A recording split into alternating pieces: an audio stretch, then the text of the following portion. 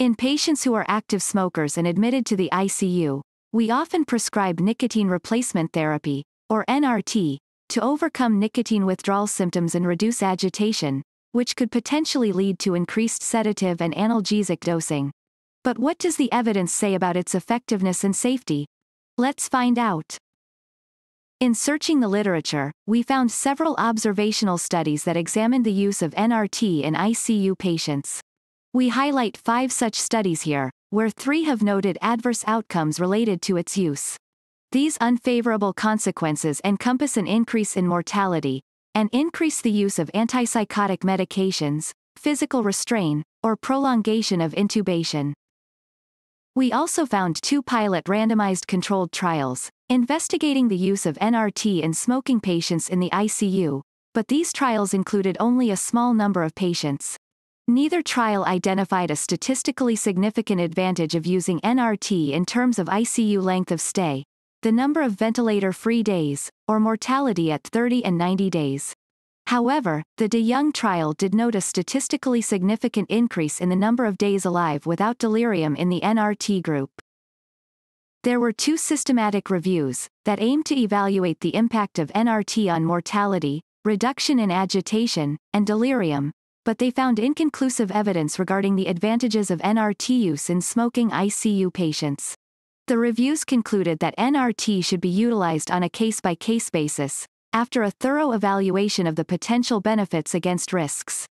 Another meta-analysis in 2017 revealed an association between NRT use and an increase in delirium, but found no significant differences in other outcomes, such as ICU mortality, hospital mortality, and ICU-free days.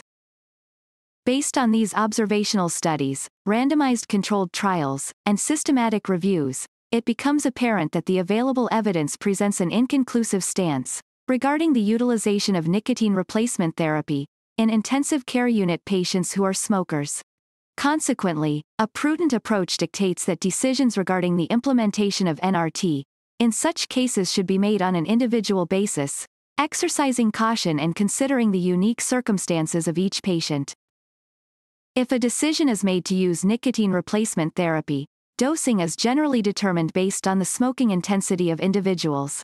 For patients with a heavy smoking habit exceeding 10 cigarettes per day, an initial higher dose of 21 mg per day is recommended, followed by a gradual tapering regimen. Alternatively, for patients with a lower smoking intensity, the initial dose of NRT begins at 14 mg per day, also with a tapering approach.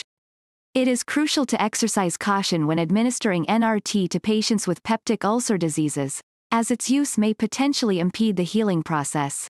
Furthermore, in patients with cardiovascular diseases, NRT should be approached with care, due to its potential to elevate heart rate and blood pressure.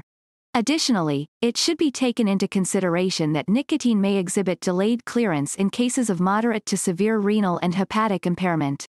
Moreover, one important precaution to note is the necessity to remove the patch prior to undergoing an MRI scan, ensuring the safety of the procedure due to the aluminum content. Thank you for watching. Please visit www.icureach.com for more educational videos and resources.